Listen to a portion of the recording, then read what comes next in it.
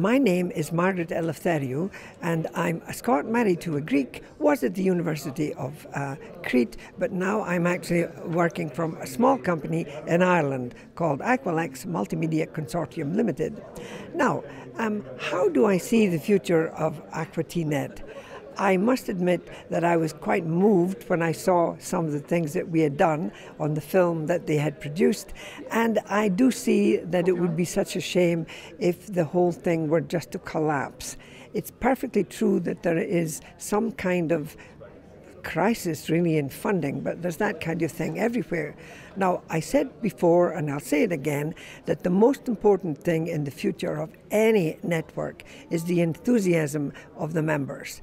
Now, at the moment, I know that Aqua-tnet is prepared to carry on for at least a couple of years with some of the major things that have been done with regard to the network and so on, and the portals and various things like that. But it is essential to find another form of funding somewhere.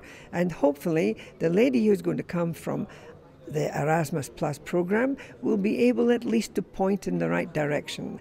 And then this afternoon we might be able to do something about it and get the ship going in another direction with a new crew perhaps. But that's not the point. The point is that we should be progressing and moving forward as we've done in the past.